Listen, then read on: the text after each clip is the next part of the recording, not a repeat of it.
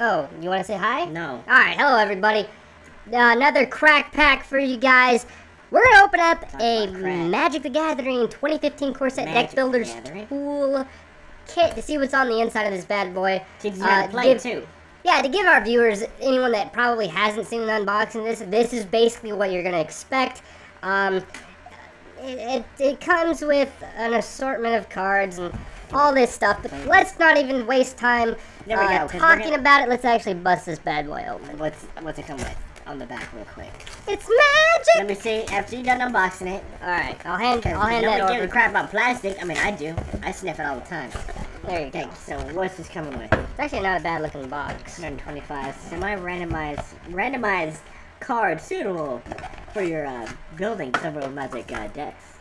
It's pretty much you do what you need to do. So far, we got some plains, and we got some mountains. Okay, solid. Yeah, just, you know, instructions. If you don't know how to play, they're important. Got some mana, and you got some lands. Same thing. Whatever you want to call it, tomato, tomato. I say. Born of the Gods, not bad. Born of the Gods. Journeying to Nyx. No Theros. Alright, well, hopefully we can get some God cards. That'd be really... Okay, that would be really cool. Try to weigh them out. See what you get. See what you think you can get. Yeah, weighing doesn't work with Magic. You need to shut your mouth. Okay, so not so bad. It's geared towards beginners, of course, and I'll quickly go through this right here. Just primarily just different lands. Let's not even really worry about that. I'm not sure what's in this one. I think it's more semi-random, right, and I'll check those out. We'll go into those near the end of the video, but come on, everyone wants to know what's in the packs. That's kind of where all the money's at. So let's bust these bad boys open, and that's whatever. Okay. Those are always nice. So nice. Infernal Fist. Make sure I get in there. Okay. Hand me the cards when you're done. Invisibility, Goblin, whatever. Huh. Some of this art is seriously like... Yeah, the art, this is one thing I've always loved about Magic. The art is fucking epic. Like, they could literally have a dude in a toilet, but it would be, like... the most epic. It would be the most epic shit you would ever see. Alright, so here's our uncommon, Someone's Crypt. Paragon of Open Graves. Something light, and then here's our rare. Well, a lot of this shit... What's it do? How's it do it? Alright, so we got a creature shapeshifter. It's basically a 5-drop for 0/0. You may have this thing enter the battlefield as a copy. Also, it's kind of like clone in a way. Hey, how many? Not bad, but it's kind of expensive. I really don't think I'd really invest that much in it. Journey to Nyx, I think we'll save that one for last. Born of the Gods. Yeah, so when I got back into Magic, I mean, actually I'm coming back into Magic with a Cons of Takar block, but the first, I'd been out of Magic for years, and I had come in at the Born of the Gods, and then on to Journey to Nyx, and I was like, wow, that was actually, I'm not gonna lie, it was actually a really well done set. I mean, I'm not saying it was the best. It was not like any Alara or anything, but I enjoyed this set for what it was. It brought some fun things to the table. I enjoyed playing the set, you know, as a whole. But Alara is personally just one of my favorites. What about you? Right now. Let's see. Can we get a god? Yeah, I think we got one. It's, you know, not the best one, but I had a Minotaur deck with him. Pretty awesome. Put that guy back over here. How to play? Basically, alright, let me just run it out real quick. He's indestructible. That's one thing about the God cards that I really liked, is that once they're on the field, it was like damn near impossible to get rid of them. Right. As long as your devotion to black and red is less than 7, this card isn't a creature. So once again, you know, it's pretty badass. At the beginning of each opponent's upkeep, this guy deals 2 damage to that target player unless he or she sacrifices a creature. And basically, like, it's kind of like a trend. Like, that's basically how the gods are set up. It's like, what is this? Born of the Gods? Born of the Gods. Born of the Gods. I can, get that open. This stuff up. Get it done. All right. Yeah, see, I've been out of the game as well for a token. Ooh, a bird token. It's a pigeon. Hold on a second, hold on. Alright, so we got some zombie. Oh, revoke existence. Now, another great thing is I had a killer fucking white-green deck that I made with this.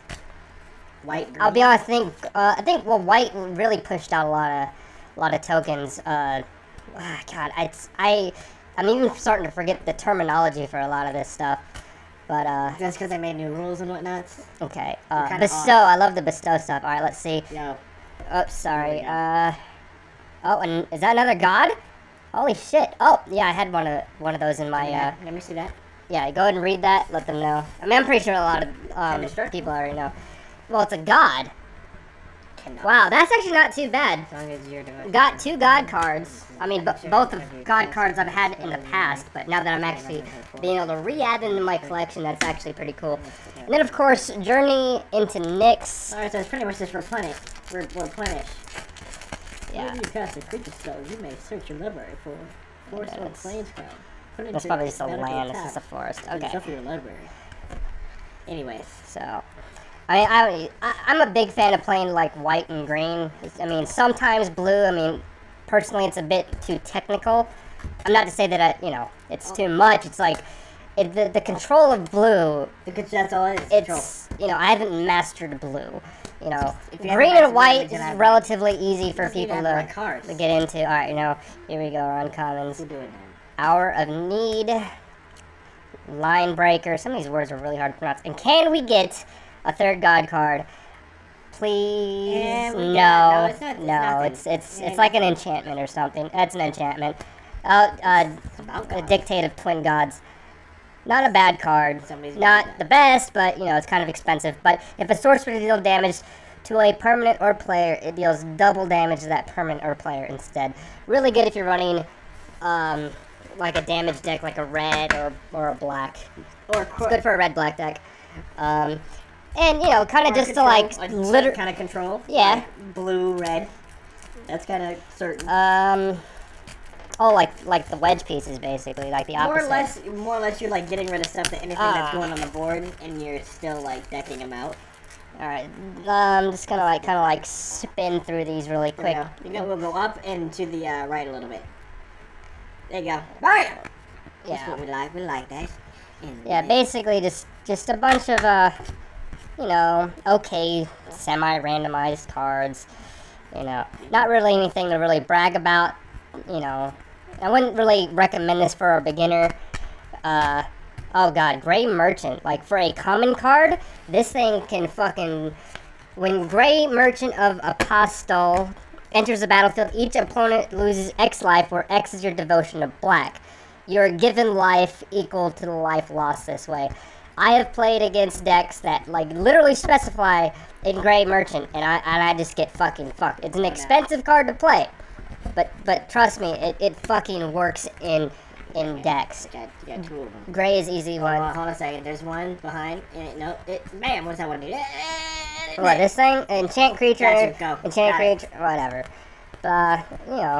Nothing really crazy to really brag about.